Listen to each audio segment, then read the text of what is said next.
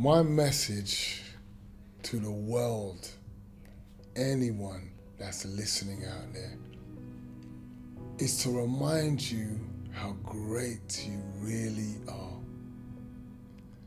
And that if you only believe this, no matter what's going on in your life, how low you fall, how badly the mistakes you make, how terrible life hits you and knocks you down, that you can still, from the beatdowns and the knockdowns in life, get back up, share your story, and inspire somebody else to do the same.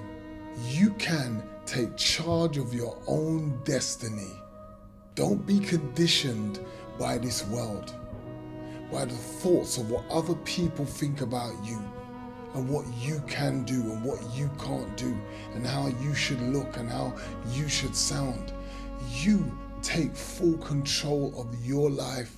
The life that you want to see in society, in this world, you create that life by what you choose to do. You be who you want to see in this society, in this world. And I guarantee you that drop of love and power that you demonstrate in your life will have a ripple effect. And that will affect others, and it will continue.